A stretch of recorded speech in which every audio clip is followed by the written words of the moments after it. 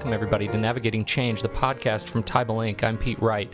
You're jumping into a conversation in progress with NACUBO President and Chief Executive Officer John Walda. Howard Tybal and I had an opportunity to sit down with John the closing day of NACUBO Annual Meeting 2014 in Seattle. It was a great conversation. If you missed the first episode in this conversation, head back to episode 63, part 1, and you'll be all caught up and ready to listen to the second half of our conversation with John Walda at NACUBO Annual Meeting 2014 in Seattle, Washington. This whole question about the business model being broken, you said earlier there's many different kinds of higher ed, and I think that there's a lot of different perceptions around that idea about does it need to be tweaked, does it need to be fixed, is it really broken, or does it need to be transformed? And it depends on which model you're looking at. We're launching a new project just approved by our board of directors, and it will take place over 2 or 3 years. But we're going to break the higher education industry down into probably 6 or 8 segments, and you can guess what they are, and take a look at what the weak parts are of their business model. Do some writing about that, and then we'll also produce another set of tools which will identify solutions to the parts of the business model which are broken, and then this will all become a toolkit for member institutions to use to have the conversation between the different leaders on campus and the trustees about what changes need to be made, what are the solutions, and what works best in the individual institution's setting. All right, so keep in mind, this is all driven. Another thing we sometimes forget is success can only be measured by your ability to achieve your mission. So one of the things I like to keep going back to about this business model thing is that the first thing that defines your business model is what your mission is. We don't want to see an institution give up an important mission over a weakness in the business model that supports it. We need to find a way around that. It's a great example of that. Jesuit schools giving up their focus on taking care of people who can't afford to go there. There you go. Yeah, that's a core one. So here's a question. I'm curious. You've been president for how long now? How many years? 8 years. How has it changed for you? How is you're probably pretty comfortable on the job at this point after 8 years. Oh, I still feel like a newcomer. Do you really in many ways? In some ways, do you feel like you're always learning? I am always learning. If I weren't learning anymore, I wouldn't do the job anymore, because that's what makes the job fun. But what are you excited about looking forward in this work for you? Well, we started to talk about it earlier.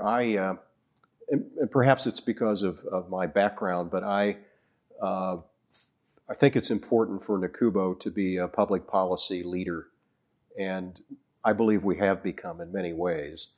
And it used to be that the only things that we, because we represented business officers, would talk about to public policy makers were things like tax policy or policy around endowment management or whatever the strictly business issues were.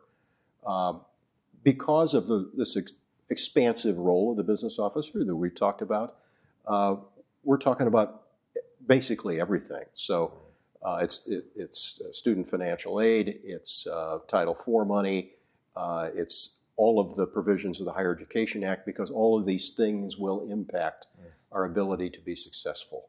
So I'm excited about the role we've taken on there, about the amount of recognition and respect we have in agencies of government,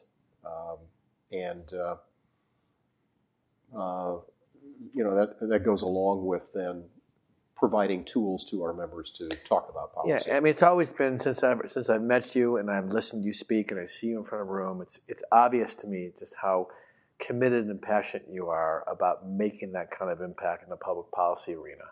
And what's really great, I can tell you, just watching you, is your level of optimism. Because I think optimism really is a critical thing. Yes. If we don't convey optimism or hope, people can very easily fall into all the reasons why we can't do it. There's an interesting sort of twist on public policy, and you said something a little while ago that got me thinking. This whole idea that that the business officers as sort of this changing leader, they have this new responsibility of communicating the value of higher education. Correct. How does that work beyond sort of legislative, congressional policy, but to community policy? We're in an era when fewer and fewer people, high school graduates, are saying, "I really need to go get a degree right now." I disagree with that. Well, I'm just looking at the when you look at some of the statistics, and you're saying that only 20% of the 200 million people enrolled in higher ed in this country are of traditional age. We have institutions that are really struggling with recruiting and are saying, gosh, I wish we could find a loophole in Title IV funding to be able to use Title IV funds for marketing, because my goodness, we have a lot of people on aid and not enough traditional education revenue. We're looking for ways to increase our recruitment in a constrained market. And we can take on some of those other issues, but the bottom line for me is, what is the role of the CBO in helping to educate their local regional community around the value of education and increase the value in an era when people are looking for other ways to get educated? Well, when we talk about the advocacy role for our members, we talk about it in the large sense that you're describing. It isn't just about talking to members of Congress or legislators or community leaders. It's about talking to the community at large, and it's about two things. It's about the value of higher education to individuals, how lives are changed and improved in everything from lifetime income to civic responsibility, and it's also about the public good and how higher education contributes to a better society. So we prepare our members to talk about those things with data. Now, I think there's a lot of harm that's been done by people looking at anecdotes about higher education instead of real data. One of them is around not as many students want to go to college anymore. There's no data that says that. Graduates from high school are still going to college at the same rate as they have for the last several decades.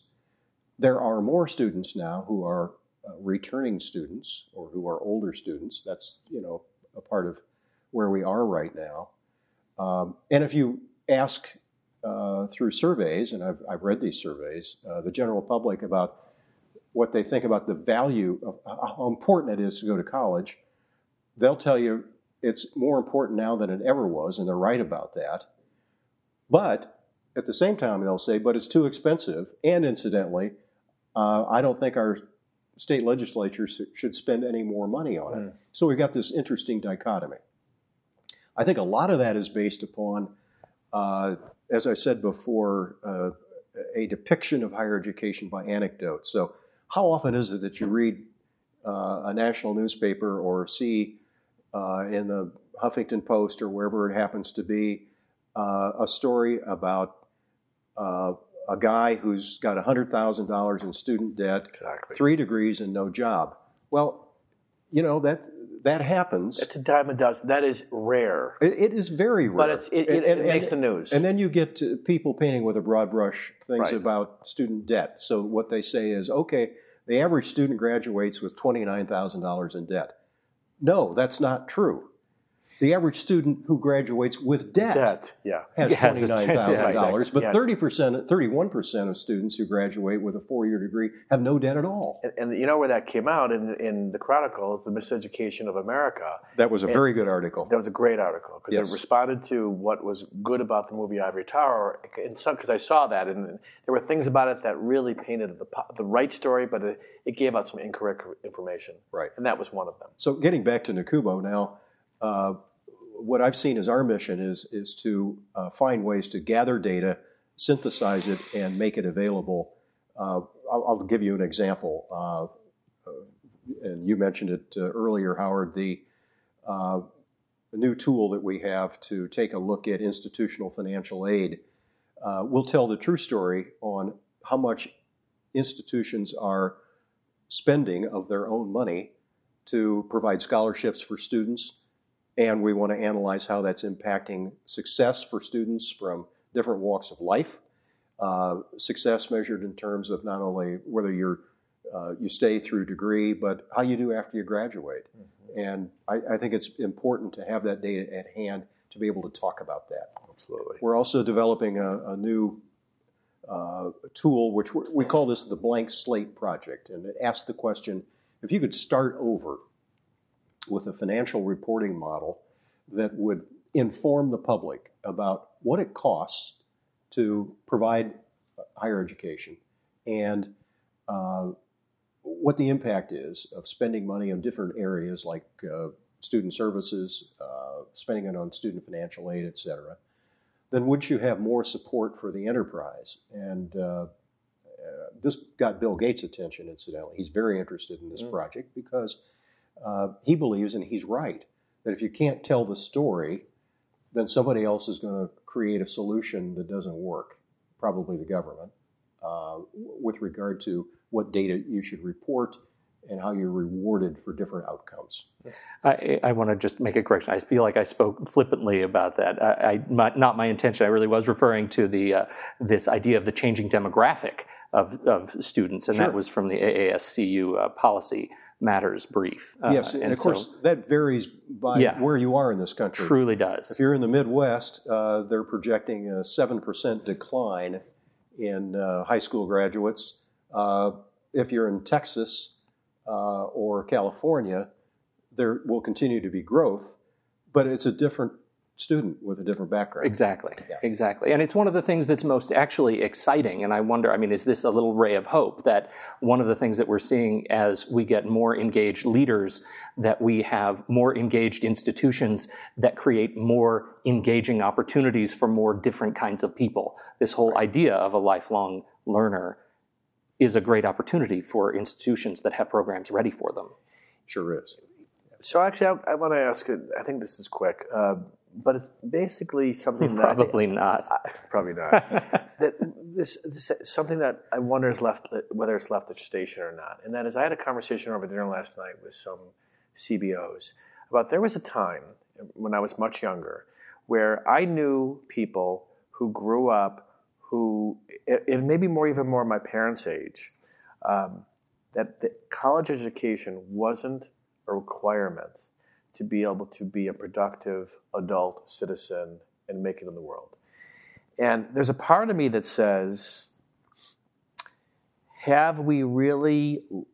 is that basically left the station? That really, because in the media, the story is, and there's evidence and there's data that suggests how much, your gross earnings and all that, and I think it's all valid. And there's a part of me that looks at people who sort of the fear and parents saying, well, you got to go to college otherwise. And then they take on this huge amount of financial aid. And sometimes it almost feels like predatory lending. Whether or not there's still a place for not going to college. And I'm not talking about dropping out and being part of the not college movement, but alternatives to college that are just as valid. And it feels like there was a time where that was the case. But that conversation even doesn't feel like it's present anymore. I don't think it is present anymore. And Howard, I don't think it's present because I think it's true that in this economy, the economy of the future, you have to have a degree. And eventually you're going to have a master's. And eventually after that, you're going to have a PhD. The question is, are we going from high school, and then that was sufficient, to an undergraduate, and then that was sufficient, and then a master's, because an undergraduate is not going to be sufficient? Is that where this is going? Well, when you look at the jobs that are projected to be available in the economy, it tells the story. The story is that the jobs that were available and made it possible to live a middle-class life when I was a kid in the 50s and 60s were all manufacturing-type jobs. They paid well, and there was a good lifestyle attached to that. Manufacturing jobs are on the decline in this country. We're now an economy that focuses on service and high tech and professions, and those things all require more education.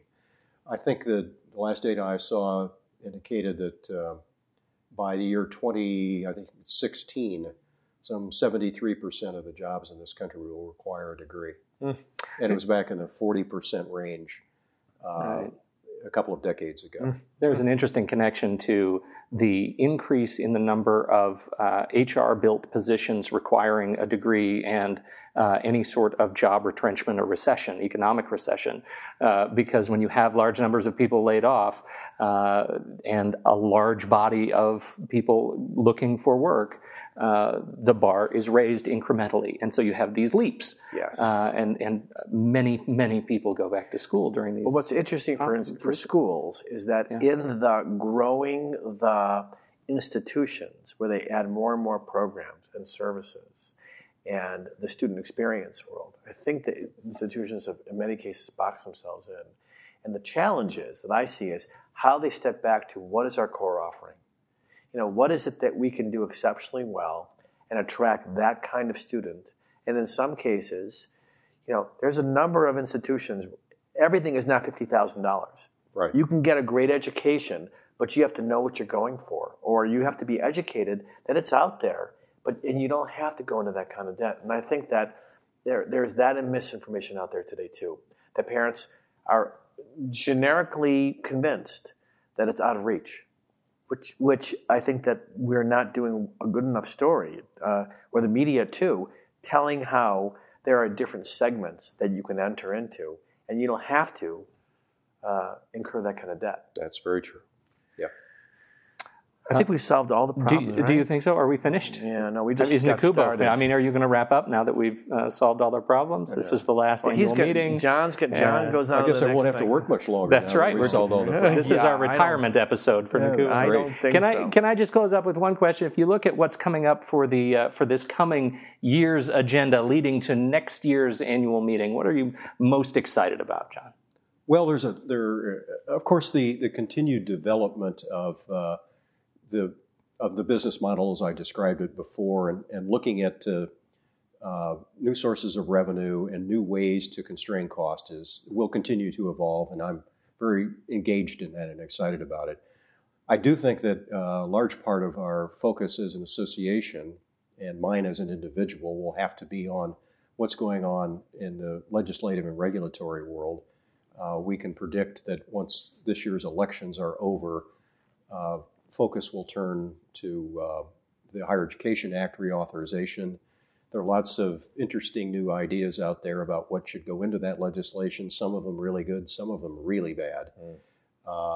And then you've got a lot of regulatory things that are going on, which really, people don't understand how impactful regulation is on campuses in terms of having to gear up to produce the reports and get the people to do that, and the way it affects campus life. So we'll be in there trying to give some rationality to the process of developing regulations around campus safety, around banking services for students, just to pick a couple of hot topics.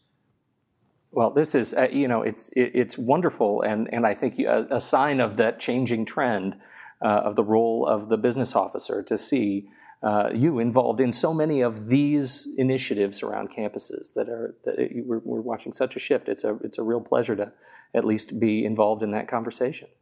Thank you so much for joining us, John Walda, President. You're welcome. My pleasure. Thank you so much. Howard, do we have anything else for the people this week? No, I'm just thrilled and very thankful that John, that I have the opportunity both to learn from you and to find ways to partner with NACUBO in this work. It's really been an incredible journey for me and a growth journey for me as an external provider to be able to help. And I look forward to continuing our relationship with NACUBO. We do too. That's great. Thank you, everybody, for listening. To learn more about the show, head over to TibleInc.com. You can subscribe to the show for free in iTunes. We encourage you to do that. And make sure you reach out to us on Twitter. You can find Howard Tibble at Howard Tibble on Twitter. I'm at Pete Wright.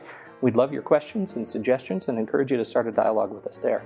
Thanks so much for listening, everybody. On behalf of John Walda and Howard Tibble, I'm Pete Wright, and we'll catch you next week. on Navigating Change, the podcast from Tybal Inc.